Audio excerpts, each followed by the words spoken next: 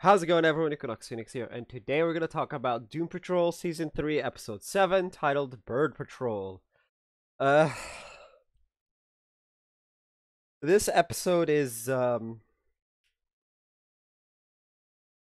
first things first, apologies that this video is a day late. Um, Also, new day for it to go up will be Saturday, since Titans is now over. At least Season 3 is over. Anyway, with that out of the way, this episode, it's a bit of a weird one. Like, really weird. Uh,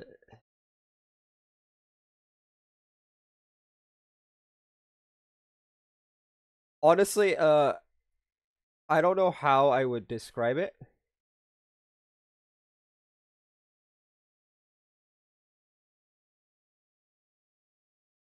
Uh, Besides,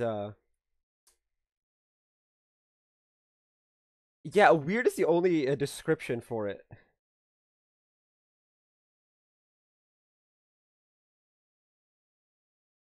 right? Like, okay, I should probably like actually do it. Okay, so this will be a bit out of order. I have to restart my computer and sorry, OBS is being weird.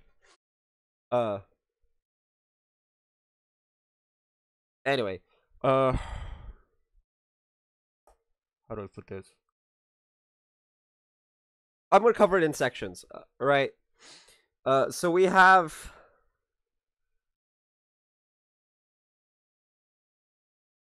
Cliff telling Jane that he fucked up royally, right? He did sell a bunch of his friends' stuff, and unfortunately, he didn't just sell Jane's stuff. He sold one of the alters stuff as well. I forgot what it was. It was the teleporters thing, and so as like a punishment, she teleported him to his daughter's house. Where okay, so his daughter's wife really does not like Jane. Not Jane. Does not like Cliff for whatever reason. Why is it Jane? For whatever reason, I really don't get it.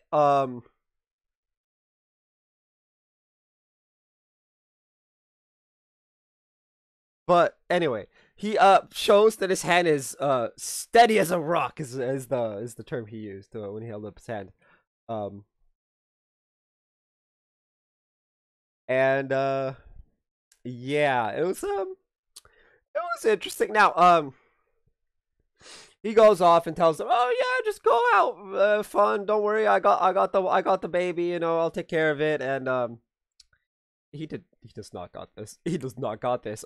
They come back to um him having the burner on the stove on high. Uh, Now his daughter-in-law is like freaking out about him burning the house down. Which no, if you put the stove on high, it's not gonna burn the house down. I would know.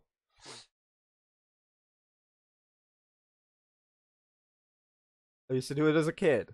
Now, obviously, you're not supposed to put it on high all the time.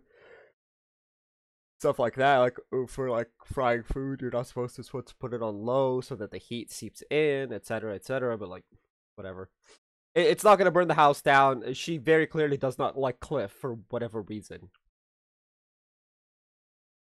Now, a fog rolls in, um, and Claire tells him, "Don't disappear now. You just got here, right?" Because Claire actually likes her dad. Um, she wants her dad to be part of her life, which is a good thing. This video is gonna be really long. Apologies. Anyway, um, now let's move on to Jane. Uh, Kay had her bike stolen by one of the alters, and she tells Jane this, and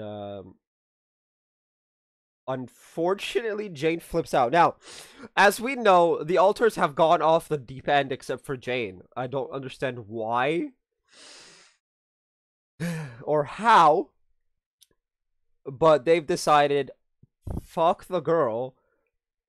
We're gonna do what we want, not what she wants, even though it's her body, it's Kay's body, it's Kay's, like, the whole point of them existing is to, you know, make Kay happy and whatnot, and they're monumentally failing at that.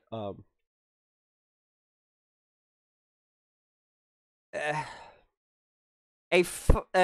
now Jane goes homicidal when she finds out that they stole her bike, and that's when she finds out that the alters have gone off the deep end. They've broken, like, the rules, in a sense. Because the therapist lady, again, I swear, if they don't yeet these alters this season, I'm not a big fan of death for character development, but these alters need to die. They need to all be deleted and absorbed into Jane, right? Like the powers and whatnot. And then Jane needs to just be the primary, like the only alter, like, and that's it. Because otherwise, like, thing. Anyway, so Kay's now depressed. Her bike was stolen. She doesn't want to go back up. Blah blah blah. Fogg rolls in and kidnaps Jane.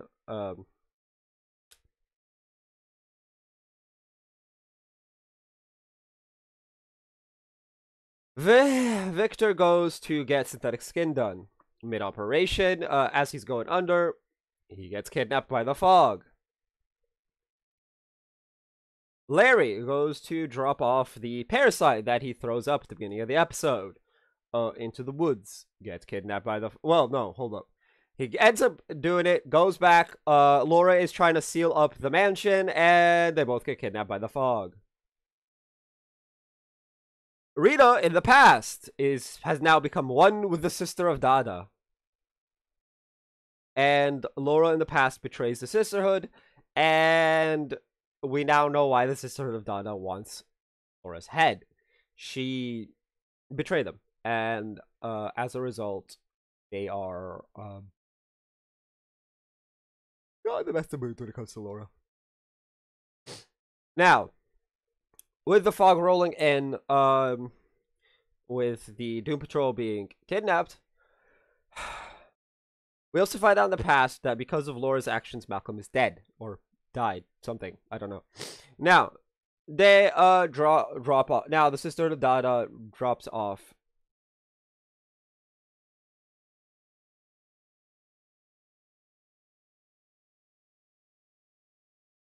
They have kidnapped the Doom Patrol. Sorry, I'm just, it's like my brain's just not functioning today. Apologies.